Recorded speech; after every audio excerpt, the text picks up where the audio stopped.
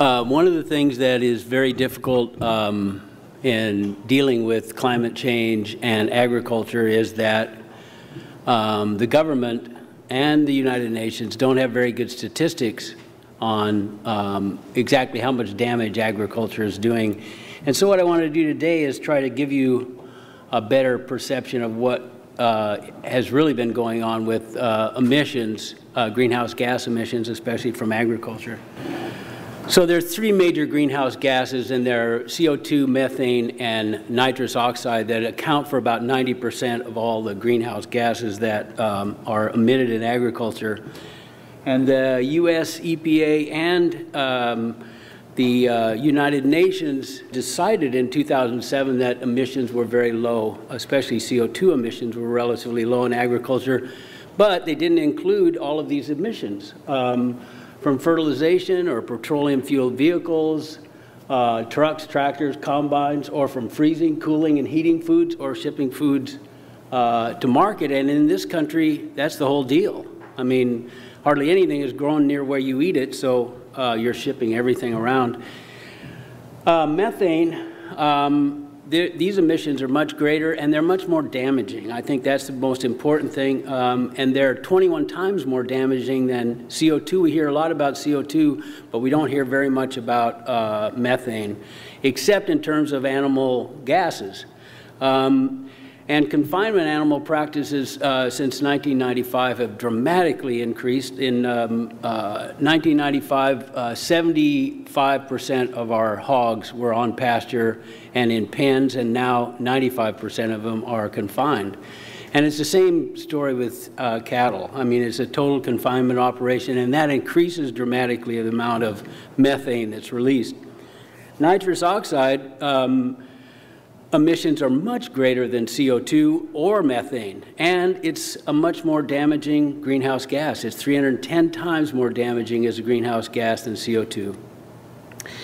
And none of our estimates from either the Intergovernmental Panel on Climate Change or from the US EPA include the emissions from producing and shipping of synthetic nitrogen. And that's really criminal.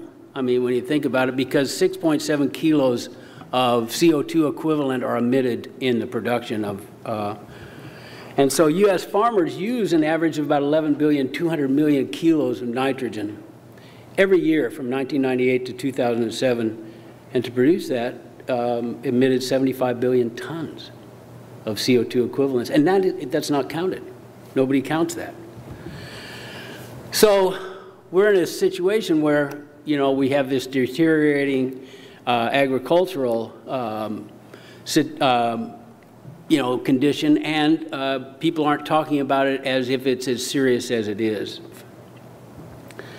So there are 5 major carbon sinks or pools in the world, and one of them's the soil, one of them's the ocean, fossil fuel deposit, plants and forests, and the atmosphere.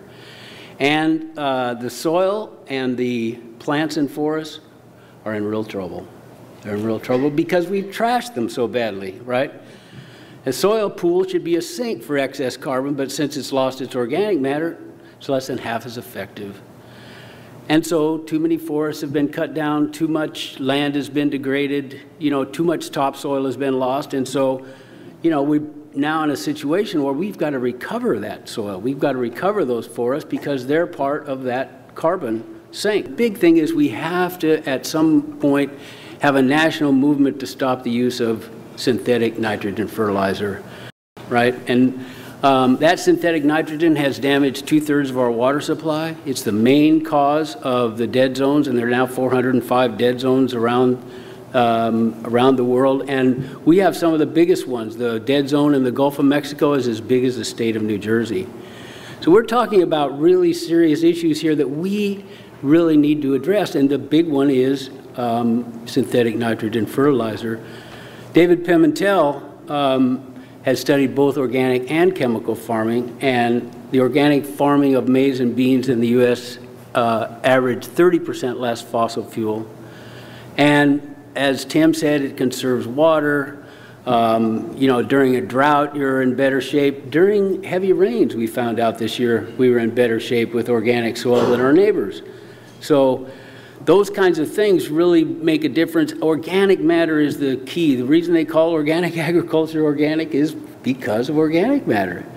So we've, you know, worked for years on trying to fix the soil, and we feel like, you know, on all the farms where we've farmed, we've been able to fix that soil. So we feel like we can restore this land without a lot of difficulty. In the San Joaquin Valley, we were farming on really sandy, loamy ground, and we were able to increase the organic matter in 3 years from 1 to 3.5%. Now, that's not as much as we wanted to. You wanted to have it between 4 and 10%, but that's a tremendous increase on sandy, loamy ground in a short period of time, and it shows what you can do. In 6 years on the Connecticut River Valley soils in Vermont that have been chemically managed for decades, we increased soil organic matter from 1.5 to nearly 4%, and have maintained or increased those levels after that time. On heavier soils, you can increase organic matter much faster because it stays there better. So we really feel like if the will is there on the part of the government and the will is there on the part of the farmers, we can replace synthetic nitrogen fertilizer. We get great yields and great quality on our produce, and we don't get a lot of pests. Once the soil gets in balance, you don't have nearly as many pests. So we take care of all of our pests with beneficial insects. So these are some shots of our farm. We use everything from combines to horses, and you do 55 acres. Here's John plowing with these horses, and here's some of our produce for our CSA baskets. And then we have festivals, because we're celebrating agriculture and we're celebrating organic, so we have a pumpkin festival and a strawberry festival, and you can see this was the strawberry festival with the tapestry in the background, and we always have music, and people want to celebrate their food, and they want to celebrate, period. So these are in our strawberry shack selling strawberries, and here's our chickens. This is inside our farm stand. This is another one of the festivals. And then here's our sunflowers. We grow sunflowers for oil, and it's also a great cover crop because it breaks down really nicely and makes the next year really a nice crop. Some more of our stuff, and here's our strawberries, and that's all I want to say. But like, we can do this.